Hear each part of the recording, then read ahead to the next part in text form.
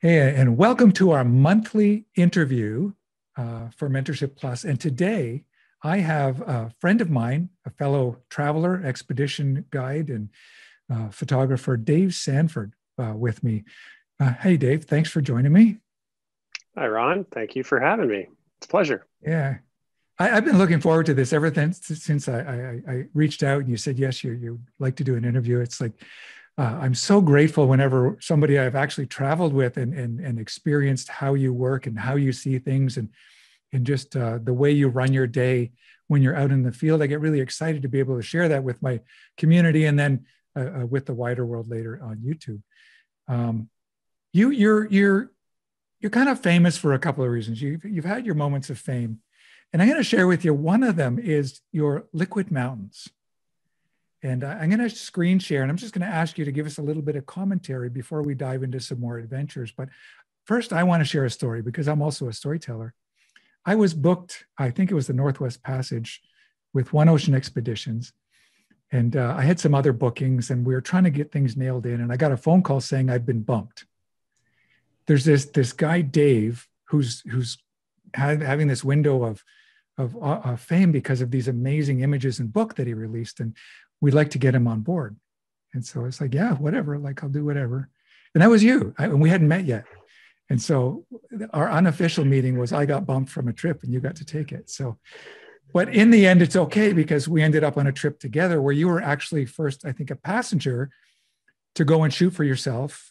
And I was an expedition, a symposium guide. I think that's how it all worked out. But yeah, It that was the was. beginning. Yeah. Yeah, it was. If you told me that, I do not recall or remember. And now, I feel terrible that I was the reason for you to not go on a trip. Oh, it Um, was it was okay because I got shuffled. I was still on Svalbard. I was still on Antarctica. We're all good. I was just awesome. hoping I haven't done a Canadian trip up until last or in 2019 when I went to the East Coast. But Right. I'm not. Yeah, no, it was fine. We still And then, hadn't had yeah, everything, stamped and green stamped and right. however they do it. And then, yeah, 3 days. Nanama, our friend Nanama, one of our doctors, Yeah, she was taking her father to Svalbard and he couldn't go. So she had a free spot in her cabin. So all I had to do was get myself there. So yeah, having worked for One Ocean, knowing all the ins and outs, it was just, yeah, I just kind of slid right in there too. yeah. And on that trip, it was almost like you were one of the symposium team. In fact, I think one of our symposium team members couldn't make it. And you just kind of seamlessly fit in there. You might have even done a presentation for us. I don't recall exactly, but you just became one of the team and clearly now a friend. So that was a great experience. We're going to talk about uh, airplanes and snow geese and how to get home when you're stranded in a little while. But first, I'm going to do a screen share. And this is how I first got to know about you was liquid mountains. And this is an article in Lens Culture. And this is where I've gone to share some of the images, but they're powerful, powerful images. Tell us a little bit about how this came about.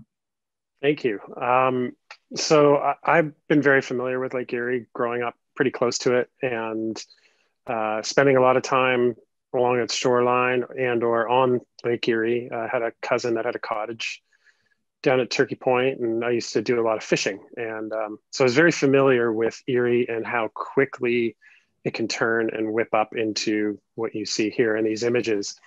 And it wasn't until about 6 years ago or so, 6, 7 years ago, that I had finally acquired the right equipment to be able to photograph this in the way I'd sort of envisioned.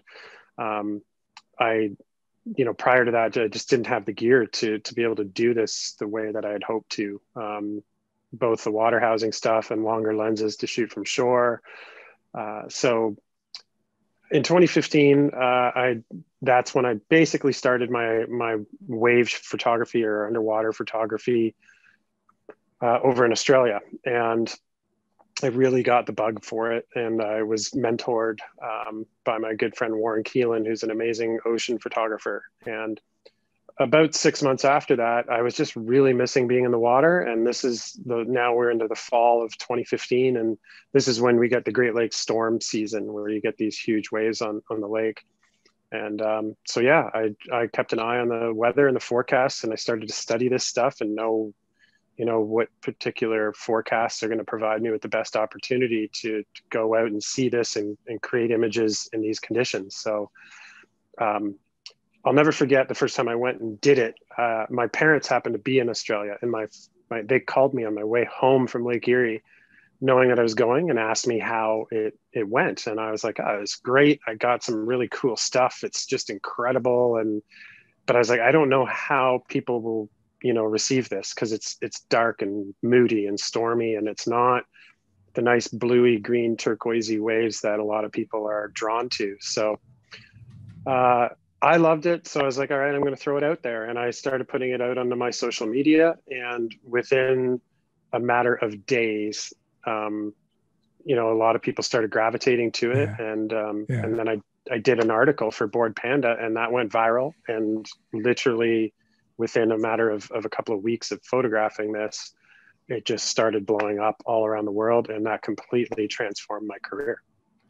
Yeah, I have a question about some of the images. I spend a lot of time on the water. I always have. I love sailing. I love windsurfing. I love water sports. I love expeditions.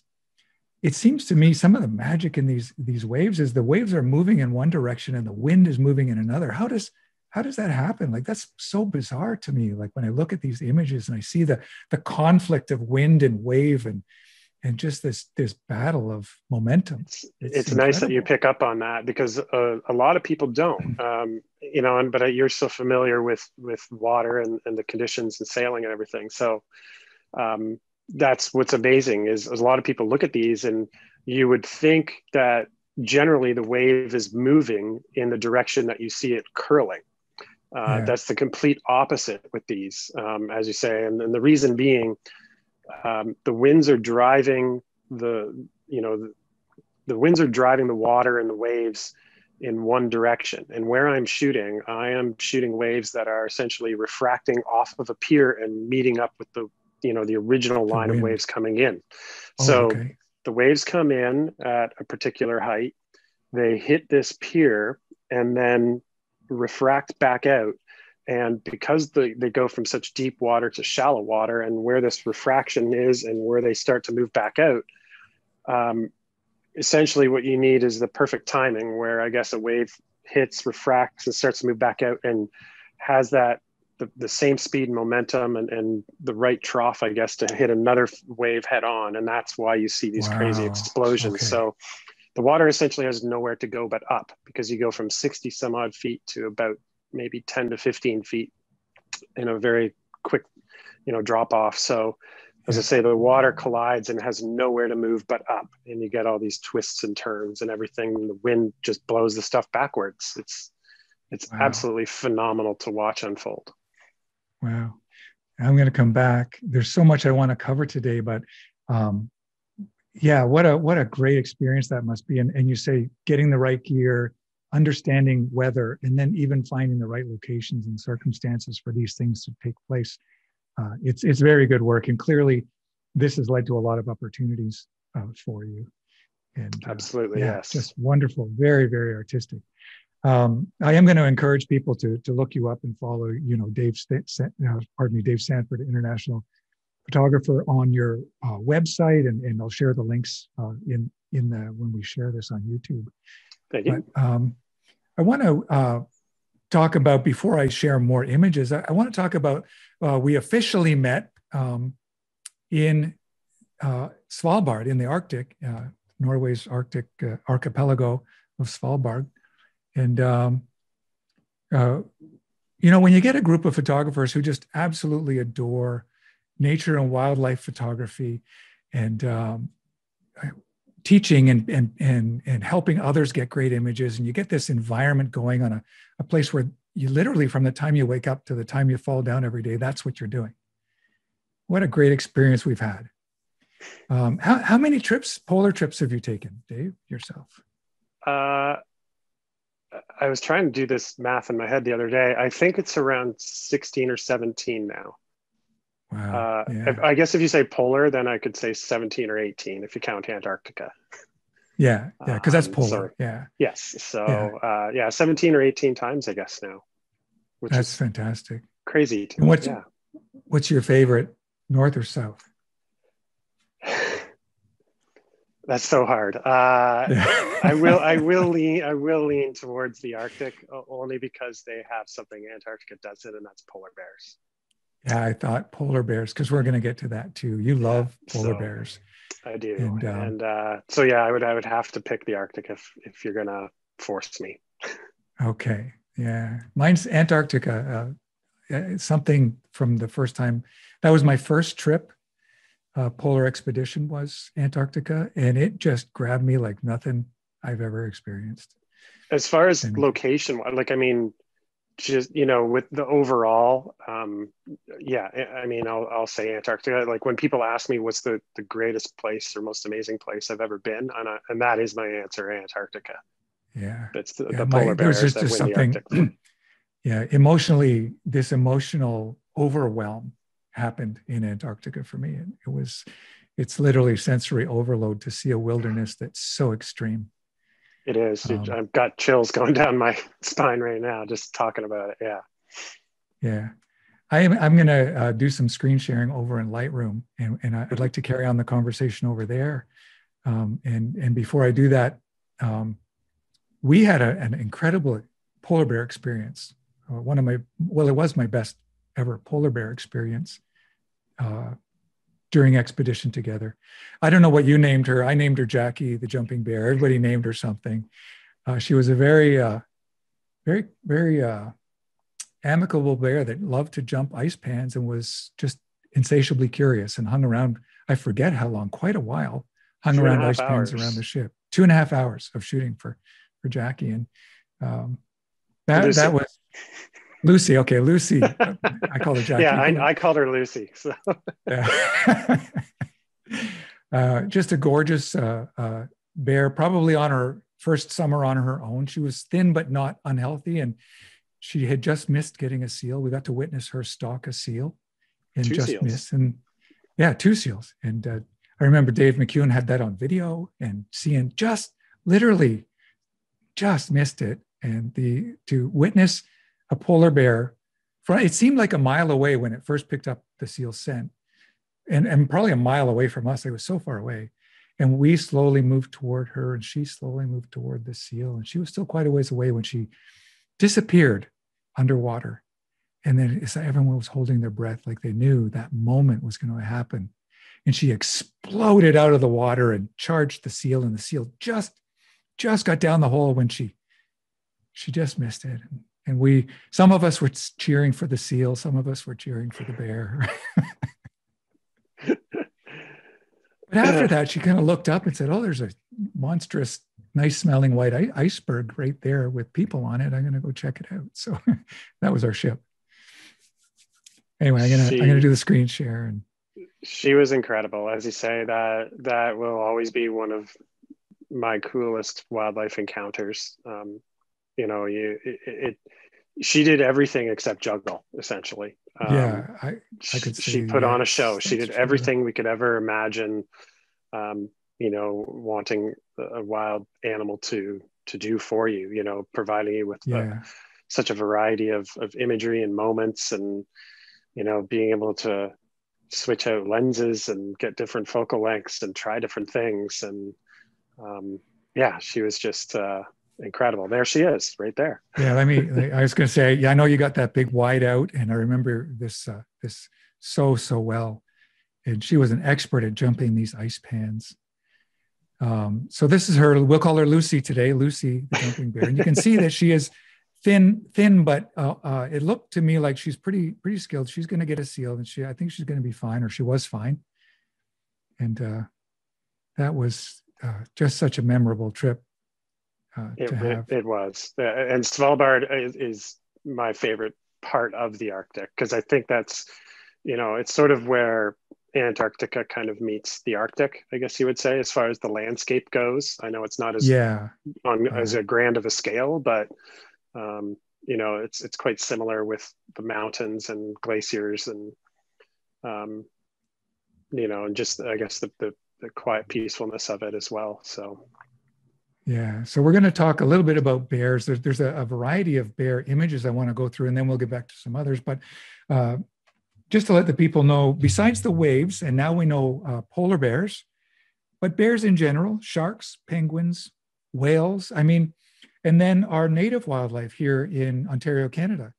But I want to take a look at the bears because you have some just incredibly spectacular bear shots. And there's only two photographers I know of that capture character so well, and that's you and Daisy Gillardini. You both have a knack for really capturing character in wildlife. So I'm gonna, Well, as you thank you, kind of Ron. go through these. That comment means the world to me. I have huge respect for Daisy and her talents, and that means a lot coming from you. So thank you. You're welcome, and it's true. And people will see as we scan through these. Uh, One of the experiences we share as photographers is not simply taking a picture of what something looks like, but what it really is, like that whole character idea. And so I'm thrilled to show these bear images, all of your images, but as we see with the bear, that every image it reveals character, and to me reveals that you're not just a master of the vision, but a master of your gear, knowing how fast your shutter speed needs to be, knowing your focal length, knowing how to track motion, like all of these things, these technical things have to be learned so well that you don't really think about them too much, that you just know what to do to so that you're ready for the real moment. Can you share with me this kind of experience of anticipating that moment? Yeah, you're absolutely right in all of those things, and um, the short answer, sort of, or short comment on that is practice makes perfect. The Yeah. more you do something, the better you're going to get at it, and sort of my approach to all the subjects that I photograph, whether it's my wildlife or it's my sports side of my career, I try to learn as much as I possibly can about them. And when it's something that you love, it certainly makes it easy and fun to learn about them. I want to learn about them. It's not a chore to do that. Mhm. Mhm. So it's a combination of reading, watching videos, being around experts that, when you're working on the expedition ship, you get to work with all these, biologists and scientists and researchers. So you learn from simply being around them. And then there's the firsthand experience of being in the field and learning and observing for yourself. So all those things kind of, come into play when I'm out shooting. And as I say, you learn those things, but then you apply them so much that it becomes second nature. I think I pride myself on my action photos and kind of, as you say, you mentioned before, trying to make people feel like they're there or feel like they have a connection with my subject.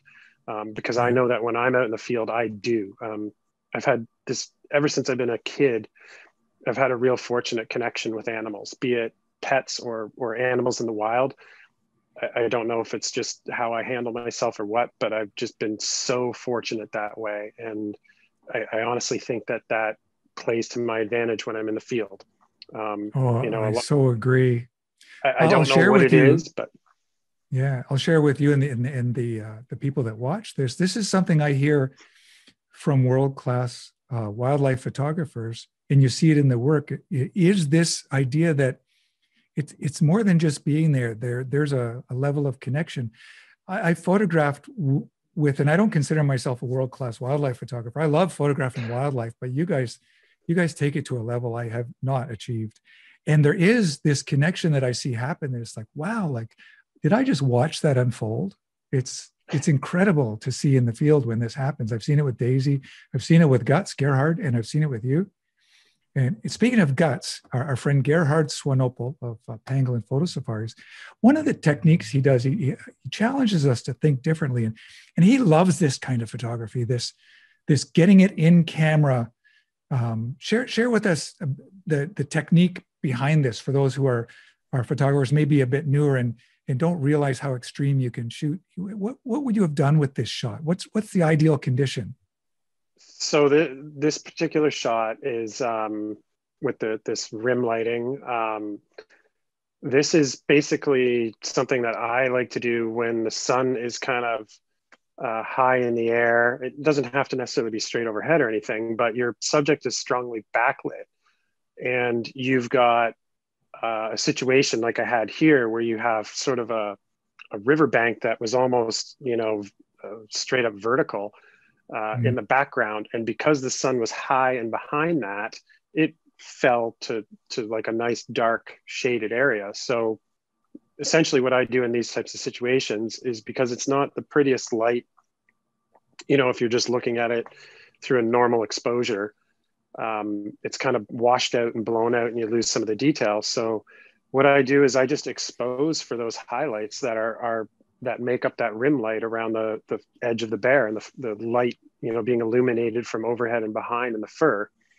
So what I essentially do is get my shutter speed as high as I can at an 8,000th of a second.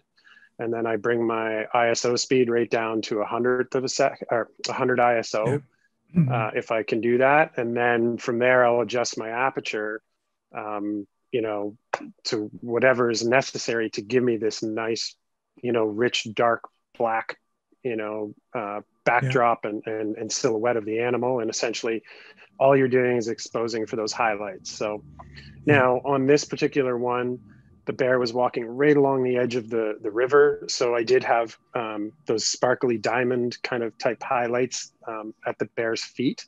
And I originally kept it in, and I thought, just for the simplicity of this, I liked it better without it. So I did have to do, a little burning and dodging to get rid of that. But that's in a nutshell, basically how I create these images. Wow. Thanks for sharing that. I know when I've done this, the exposure value drop from what would be considered a normal image could be, easily 5 stops under exposure, according to the camera, to get that just right. But it's important to focus on this detail, making sure that you don't blow that out. So that's you're just focused on getting that exposed well, and the rest can just go away. Yeah. And it's just one of those things when a lot of people are like, oh, the light's crappy, I'm putting the camera away. I'm like, there's always a way. I think you can manipulate the light. So, yeah. This is great. I suspect you're not holding the camera lying down saying, hi, Yogi, on this one. Not quite. No, this is captured with a remote camera. And I was about anywhere between maybe 50 and 100 feet away from these bears at the time. And as I say, I had the camera in a remote camera set up in a housing along the river's edge. And I had a hard wire cable that I buried and ran over to me. And this was, I basically, just from observing the bears after a day or so, this was a spot in the creek that they frequently, brought their catch out to eat. So I knew it was a high traffic area. So therefore it increases the odds of capturing a decent image. Yeah. Wow. Like I said about character, you can see the character in every one of the images. I'm going to scan through a couple, move on. I just really want to get back. Well, action, of course, is phenomenal. Getting these moments. You must, when a scene explodes like this, you're not sure you nailed it. Like it happens so fast.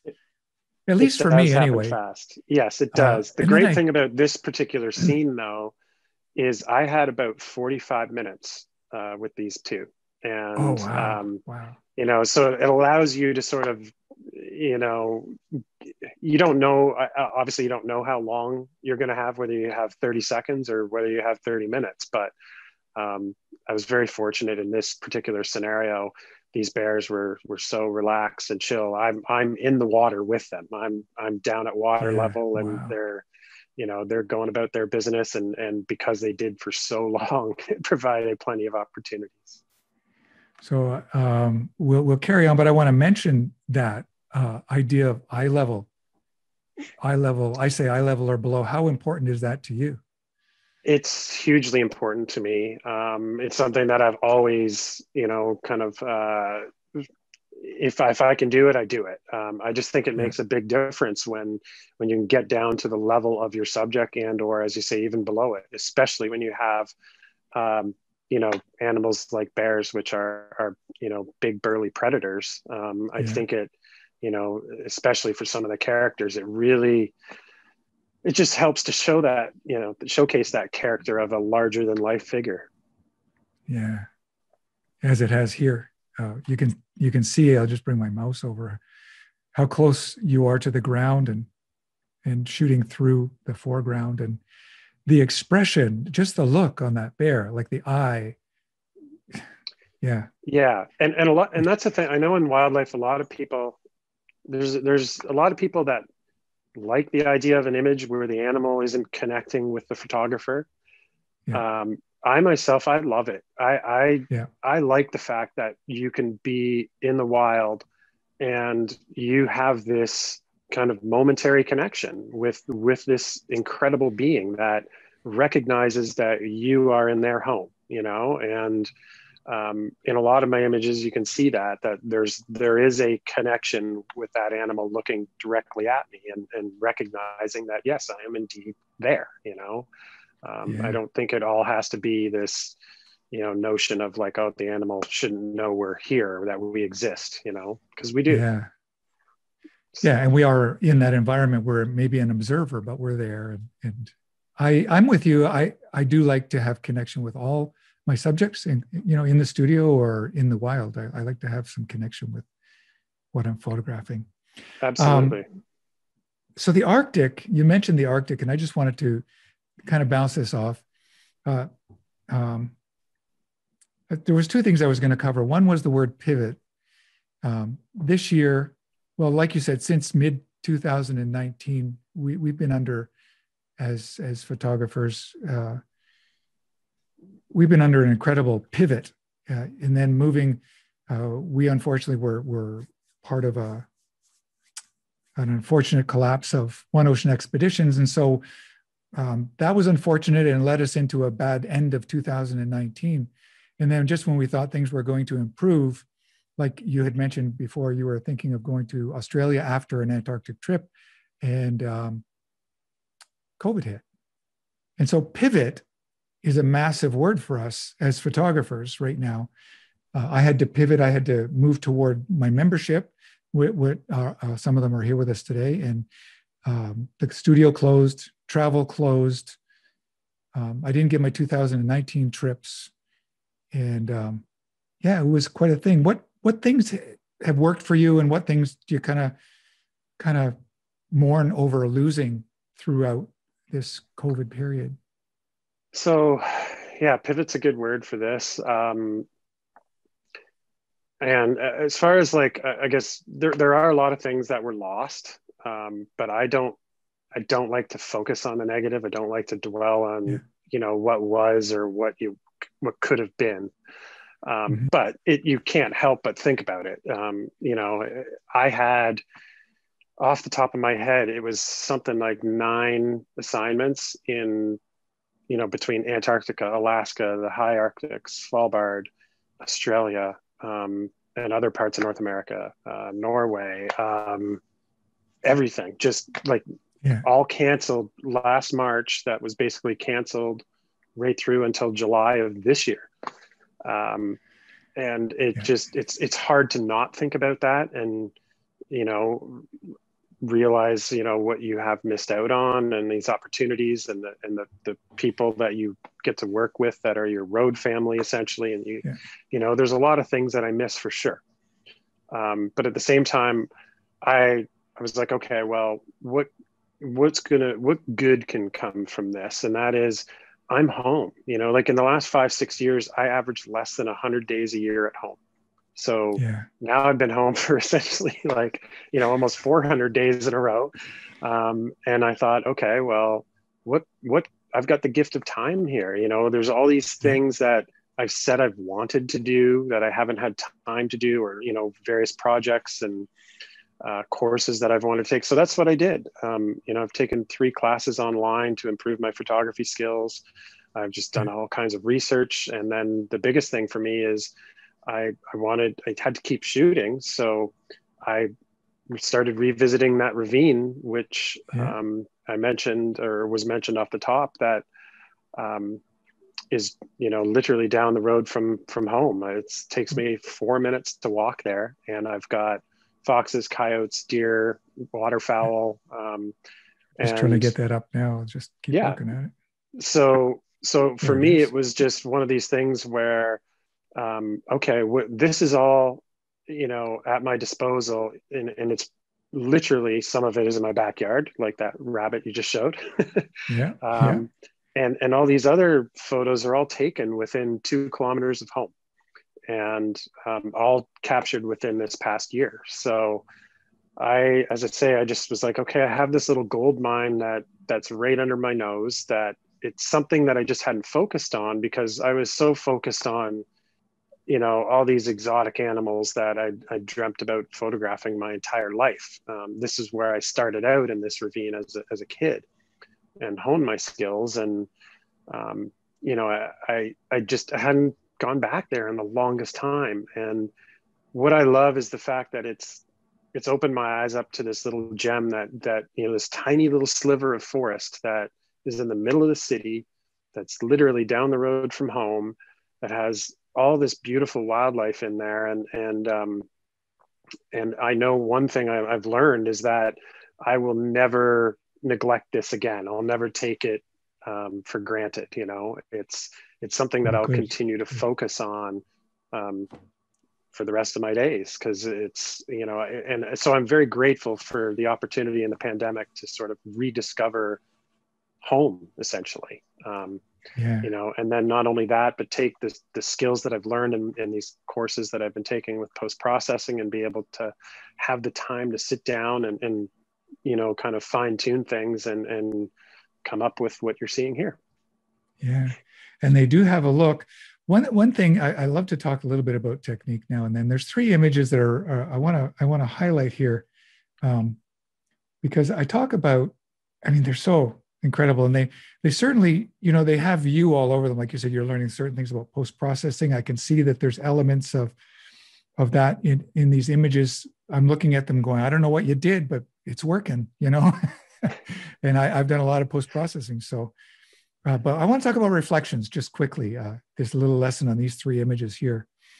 One thing that as I learned wildlife photography, I was terrible at remembering to look or consider the reflection. And so in these 3 images, I noticed right away, clearly you see this, you have enough experience to know, don't cut the reflection off. And it sounds silly, but it's so easy to do. We get so focused on the animal. You're absolutely right. And I'm just like everybody else out there. Sometimes things unfold so fast in front of you. As you say, you're just focused on capturing the animal, your main subject. I'll never forget, like, I had an opportunity a couple of years ago. I think this was in 2018 in the Arctic. And we had 3 polar bears that were running across the ice, and there was some melt pools with that beautiful, aqua blue water in them. And I've got images of the bears leaping over, a gap in the ice over this perfectly still mirrored aqua blue water, and I've got half the bear cut off. And it was because the bear's running, everything was happening so fast, and I'm just concentrating on the bear running and being in the middle of my frame. And it wasn't until after, and I'm talking moments after, you're looking at this image and you're just like, oh my gosh, what a missed opportunity. And I was honestly, I was crushed. I would say I missed out on one of the nicest photos I ever could have possibly made. And that was only a couple of years ago, but that really stuck with me. It stays really with you stuck when that happens. And it was like a lesson, to be learned from. And so now it's really in the forefront of my mind whenever I'm in these situations to make sure that I'm looking for that. Now, ironically enough, that the deer picture here that you're speaking of, this came also as a result of a sort of a momentary lapse where the first time that this particular deer, the buck that you see in both these pictures, it's the same buck. Bucky is what I call him. Of course. So the first time that I crossed paths with Bucky at the creek, he came out, and I'd kind of walked around the bat, a long way, and I crossed paths with Bucky, and I thought, oh, I think he's headed in the direction of the creek and he's going to cross. So I kind of doubled back. I had a 600 mil lens on me. That was all. And in the position I was where Bucky crossed, which is this exact point here, this is where I found out he would cross on a daily basis.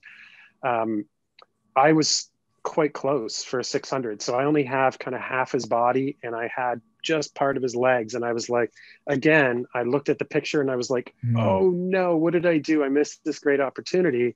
Still was a really nice photo. But my thought process was, okay, maybe this deer, I went and looked after he crossed, and I saw, you could see the traffic, the where the deer trails are and the prints and tracks and things. So I thought, okay, I bet you he crosses here quite frequently. So that started out a 6-week journey to get these two images that you see here, where I went back to this creek every single day. I sat in my blind. I would go before dawn and be patiently wait. And I'd say, 4 or 5 days a week, Bucky would show up and cross almost at the same spot. So as I say, it took 6 weeks to get these two images. One was, I think, taken on July 7th and the other on July 9th. And there was days where there was wind, so there wasn't a perfect reflection. There was days where there's so much debris on the water, I didn't have reflections, or Bucky didn't cross at this point. He'd cross further down or closer to me. So it was a lot of trial and error, but I knew if I put the time and patience in, that eventually this vision that I had would come to be, and sure enough, the effort paid off. Yeah, and that's the dedication of the professional. That's what we're in it for, is the patience to sit on a spot, to anticipate, and to risk, failing miserably because we guessed it wrong or we didn't quite get it right. But it pays off. When it pays off, it's massive. It's huge. It pays off. It was like that moment, the first day where I got one of those images, it was just such an emotional release for me. Like I'm sitting in my blind, I got tears coming down out of the corners of my eyes, because I was just so happy this was something I set out to do. I had this vision, and and that, you can craft a shot to a certain degree, as in like pick your location, and your time of day and everything. But there's no guarantees that, the star of the show is going to show up when you need them to, and in the right conditions. Yeah. So there's, as I say, there's a lot that's not in your control. And so when you do have a vision and you put the work and the effort, the time in, and then it does come to be, it's such a satisfying feeling.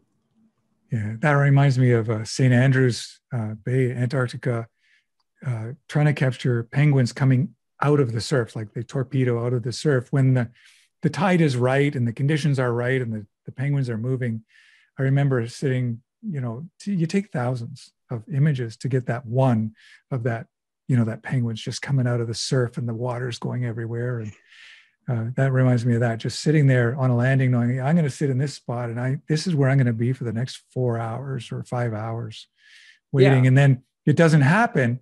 And you say, well, I'm not going to get back here till maybe 1 or 2 years from now. Like it may not happen again. Like this moment might not happen again. So. Yeah. That's the big difference is like you mentioned, going to a far off land and somewhere where you A, may never get back to, or B, get back to every few years, and who knows what conditions will be. You don't know. You have no idea. You don't. With me and this deer situation, like this is literally down the road, and that was one major difference, so and that speaks to exploring your own backyard. Like you said, I'm guilty of neglecting my own province, where I kind of hone my skills, because I've been going to these incredible places. And then you forget you live in one of the most amazing countries in the world that has its own magic happening. Exactly. It's not all magic though. Sometimes things don't go as planned. And I just want to kind of finish off toward that. And you and I both experienced it, and uh, the passengers of our ship experienced, and many others. We were waiting in Longyearbyen in Svalbard for a plane to come in, and the plane came in and it landed. And then 20 minutes went by, and a disembarkation happened, and another 20 minutes went by, and then an hour went by, and I think there was an announcement saying we had to be patient, or I don't know what. They didn't communicate much, but in the end, after waiting many hours in the airport, we discovered that, and I have a picture of it. There was what was likely the remains of a large snow goose in the aileron flaps of the airplane that we were supposed to get on.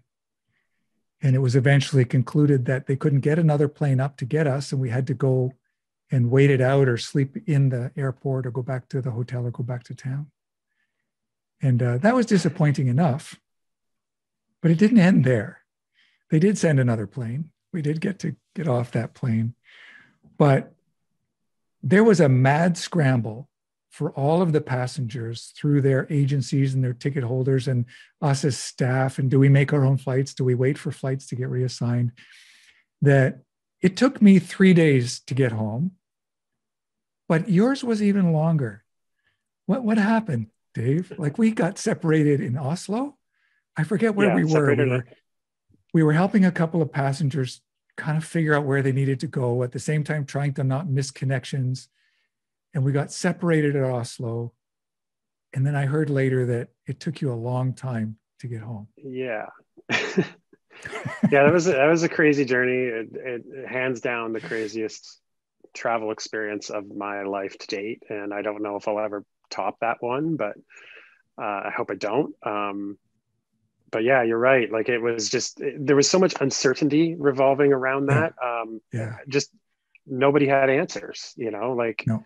The airline didn't have answers for us. Our connecting airlines couldn't do anything at the time because it was a mess. So we were kind of in the dark, and but as you say, like, we were fortunate we didn't check out of our hotel, so we were able to go back there and get a little bit of shut eye in a bed and not on a luggage belt like some others. Yeah. And and then when we got back there, you're thinking like, okay, well, now, this is now 24 hours later. Yeah, it's the next day. It's all going to be sorted.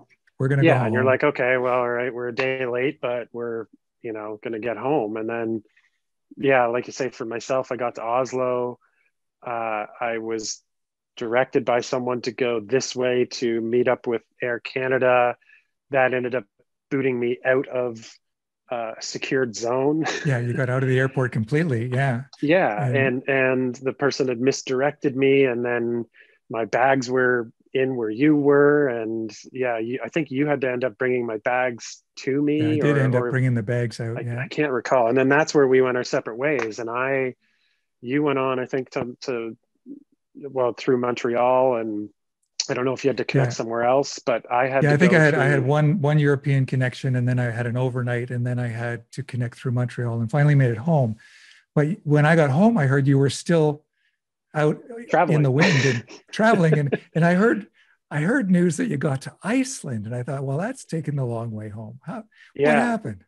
So I ended up in Oslo, and because my flight didn't show up, and the good folks at SAS didn't contact my connector, which was Air Canada.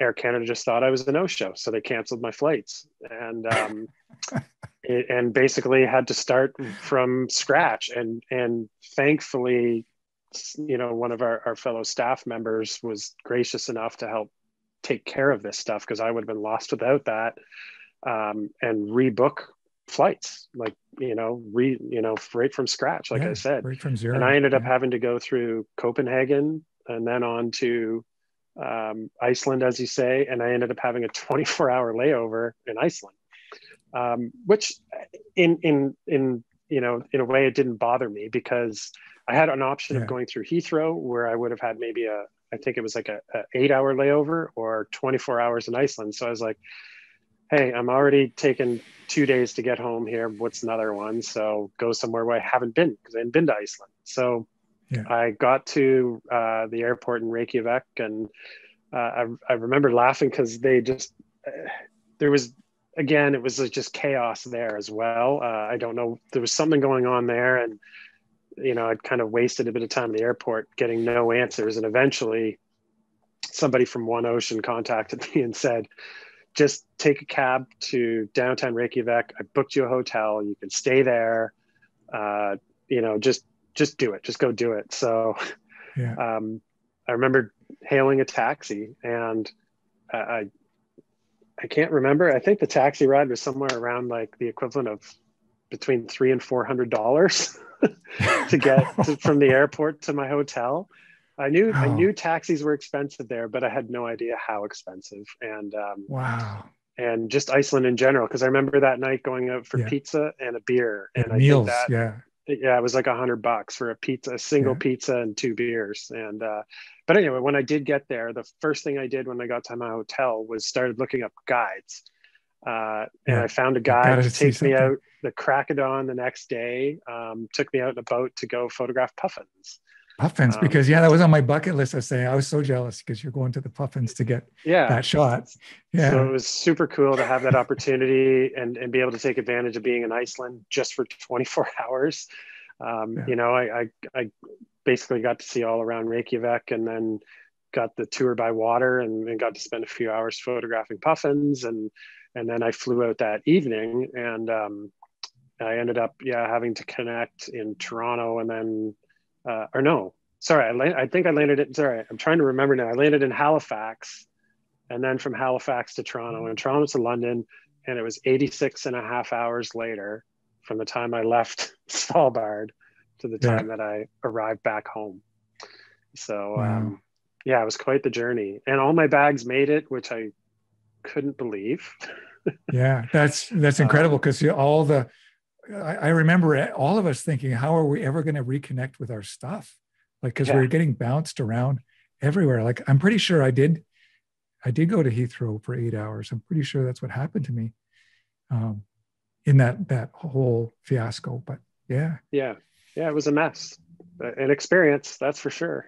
it was an experience. It's always an experience. When you're expedition cruising, I'm going to end with this. When you're on expedition, there's always plan A, and then there's plan B, and plan C, and plan D, and plan E.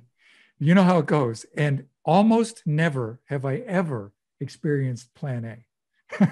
I was going to say, in all honesty, the first time, my first expedition trip to the Arctic was the one and only time I experienced Plan A. We Oh, actually got wow. through the Wow. itinerary, start to finish, on time, everywhere we wanted to go and see. And yeah, but ever since then, all those remaining trips, not a single one of them has Yeah. been Plan A. I always, like a lot of the expedition leaders would say, here's where we are, and here's our starting point, here's our finishing point, and whether we get to that finishing point is, again, another, who knows, we'll find out when we Yeah. get there. And then whatever happens in the middle, well, we've got A, B, C, D, E, F, G, but whether we get to those or not, who knows? It's an expedition, Yeah. and that's Yeah. one of the things I've always loved about them is the unknown. I'd love, I'm not one for routine. I don't like the same things every day. I love the unknown, and that's, I guess, why I enjoy expedition life so much, is because every day is different, and you have no idea what you're going to expect. You never know what's going to unfold. Yeah. Part of the story I tell is that expedition cruising actually fed to dramatic recovery in my mental health because you live moment by moment. You stop having all these expectations about life, and you live moment by moment, and that was just transformational in my own life. And it's a That's way awesome to that I hear. just I can't wait to go back. And fortunately, if everything unfolds well, I will go back to Antarctica in January. And next late summer, I believe I have a Iceland, Greenland, and northern East Canada trip booked. But a lot of things have to fall into place before that becomes a reality. So Mm-hmm. Mm-hmm. yeah, Well, hopefully they do, those things fall into place, so you can get Yeah. back to that. Yeah, I'm looking forward to it, and hopefully we cross paths again at some point in the future on some trip somewhere, whether it's in the Arctic, Antarctica, Africa, or somewhere in between. Or Algonquin, who knows? You know. Algonquin, yeah, yeah. It's only a few hours away from me. It's right around the corner. You know what? I am embarrassed and ashamed to say, as a professional wildlife conservation photographer, do you know somewhere I have never been in my life? Are you serious too? I have driven through it on the highway. Oh my God. That's Okay. it. So And it so is I feel the embarrassing to me to shame. think that I've never been, you know, and people can't believe it when I mention it.